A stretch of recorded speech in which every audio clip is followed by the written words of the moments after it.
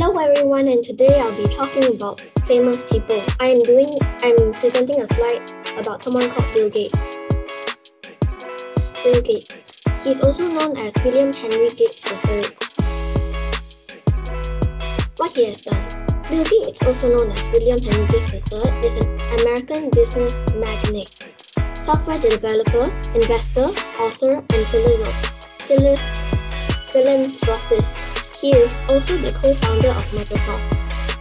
A business magnate is someone who has achieved success and enormous wealth through business and industry. Information. Bill Gates was born on October 28, 1955 in Seattle, Washington, US. American computer programmer entrepreneur who co-founded Microsoft Corporation, the world's largest personal computer software company. Microsoft was founded April 4, 1975. Thank you. As I said, it's really short. Okay, thank you, Elizabeth. Well done. Good morning, teachers and my fellow friends. Today, I'm gonna present of Abraham Lincoln. Abraham Lincoln was 16th president in the United States. Earlier, Abraham Lincoln was born at February 12, 1809. Was born in Hardin County, KY. Abraham Lincoln is not an easy-growing child. By 1816, his father has lost everything at his job, so they have to move to Indiana. They became dirt poor in a log cabin in Kentucky. His father has become a farmer and a carpenter. His mother is a housewife now. When Abraham Lincoln was 9 years old, his mother died, so she left his father to raise Abraham Lincoln and his sister. One day, his father had remarried a woman to raise them also. When Abraham grew older, he worked a lot of different jobs, and eventually he got into politics, where he was a part of the Illinois legislature, where he had to study the law to become a lawyer. One day, he ran for president. He had won against Stephen Douglas in 1860, and he had started serving in 1861.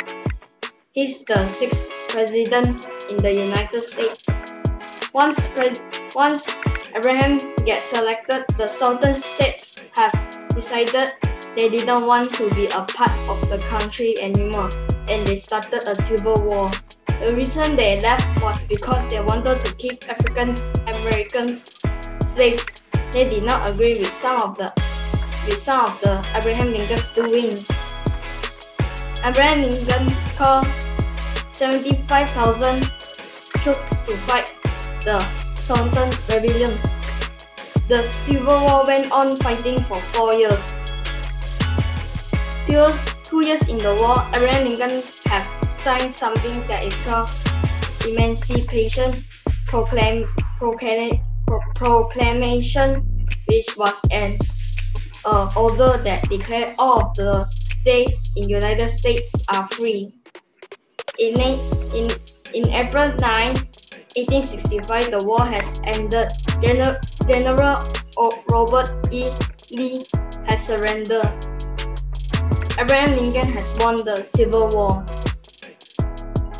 On April 15, 1865, after the war ended, Abraham Lincoln died by assassination. He has been shot by John Wilkes Booth in the Ford Theater, but he will be well known by changing the United States.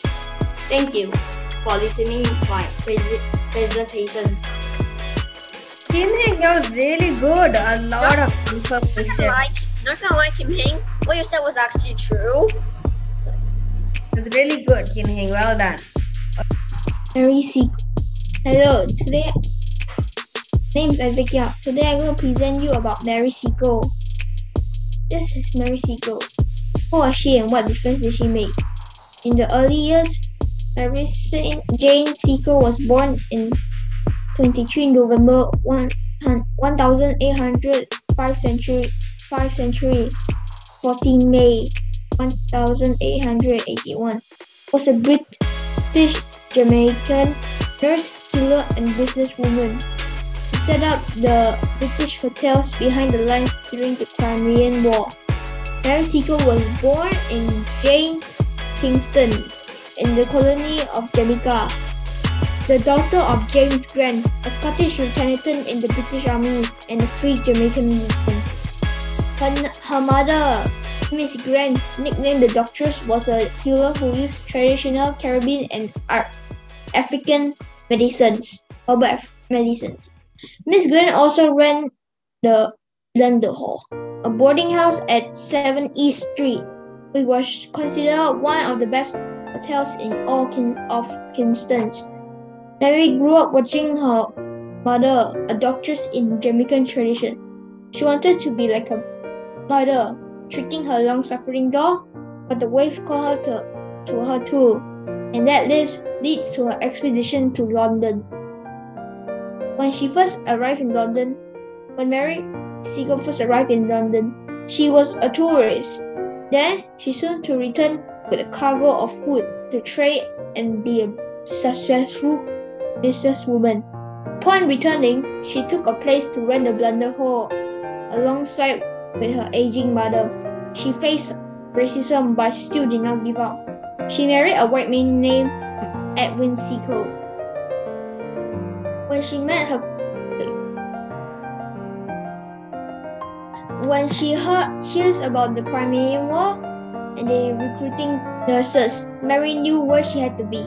She went to the military headquarters to sign up as a nurse and insisted she speak with the Secretary of War. He didn't really accept Mary, so she went to a department to another, until she finally got an ear of a surprised but patient officer who suggested she apply to Florence nurse, but the nurse didn't accept her. She thought, was it the color of her skin color? People suggested she bleach her skin, but she considered herself special. So if the nurse wouldn't accept her, she would go over there by herself. When she met her cousin partner, her cousin told her he was going to Crimea. So she asked him that she would go to him. And when they reached Crimea, they got to work building. Since resources were hard to come by, they found wood and metal thrown off ships to build the hotel. The British soldiers had no reason to fight, so they went to Mary British Hotel. When she heard they were sick, she rushed to their camp and took care of the British soldier. When they pushed the Russians back into their lands, the Ottomans, British and French was victorious. Accomplishments. Mary lived in a small apartment one day. She read about the news talking about her and started a fundraiser. Mary smiled and lived happily until she died. After her death, she was largely forgotten for almost a century, but was subsequently recognized for her success as a woman. Her autobiography, Wonderful Adventures of Miss Seacole in the Many Lands, 1857, is one of the earliest autobiographies of the mixed-race woman. Although some aspects of its accuracy has been questioned by present-day supporters of Florence Nightingale. The end. Thank you, Isaac. That was really good.